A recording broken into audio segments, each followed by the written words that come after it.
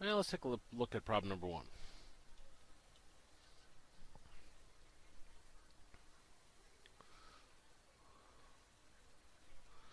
Okay, so plane flies 600 miles with a tailwind in 2 hours. It takes the same plane 3 hours to fly the 600 miles when flying against the wind. What is the plane's speed in still air?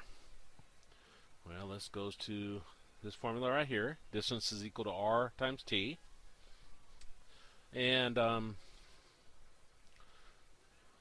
let's see. Plane flies this 600 miles in 2 hours. To find with the tailwind. Okay. Now r is going to be our speed. This is if we didn't have any tailwind and we didn't have anything wind going against us. So this is in still air. And T is going to be the wind working with us or against us.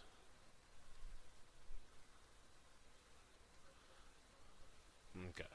So the first one says a plane flies 600 miles. We got D is equal to RT. So it flies 600 miles, so distance is 600, with a tailwind in 2 hours. So they're telling us T is 2, but with a tailwind. That means that it's adding. So you got your speed in still, plus wind working with you. And that's times 2 hours. Now, our other formula says takes the same plane 3 hours to fly the 600 miles. So again, we're going 600. When flying against the wind, which means you take your speed and the wind's working against you. So r minus t. And what did I say? 3 hours? 3 hours. Well, there's different ways you could work this particular one. We'll go ahead and divide both sides by 2.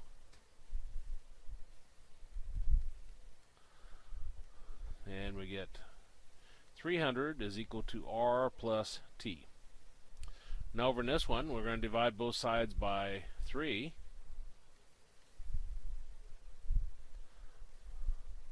And we get 200 is equal to r minus t. Now let's take these two equations and I'll put them over here. And we're going to add these together. Solving a system of equations by addition or elimination.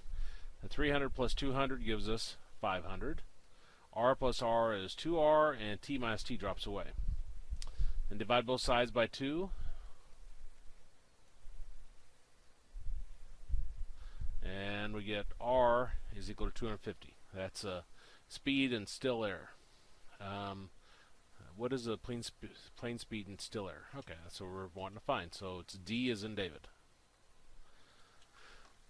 So let's go double check that. 1D, wherever that might be.